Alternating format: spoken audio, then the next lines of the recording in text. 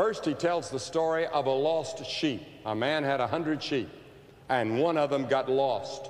Now, he was lost through his own stupidity.